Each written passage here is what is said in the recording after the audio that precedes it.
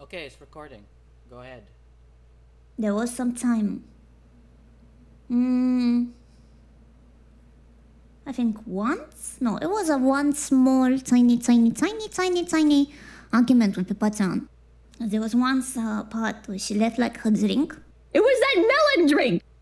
Like obviously we have room service in the hotel, but I went to Starbucks and not only did they have melon cream filled bun, but they also had mohogi? Something like that? Which is like, it was like a melon flavored drink. Pippa had this one sweet drink and she left it on the table, opened. And there was a little bit left, like tiny bit left. And can I throw it? I'm not done drinking it. You don't wanna pick that up and throw it? You don't wanna do that? No, I'm not gonna throw it away. I'm not done drinking it.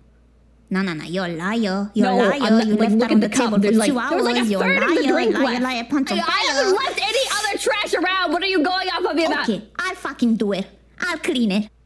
We were about to go out again, and I was laying down for a second. Oh, you don't want it? Then I'll do it. No, that's my fucking drink. The thing is, when I talk with people, and I tell them to do something, and they don't do it, I don't get upset. I'm more on the, I'll clean it. It's fine. I'll do it. You know what? In hindsight, I should have been like, yeah, throw it away for me.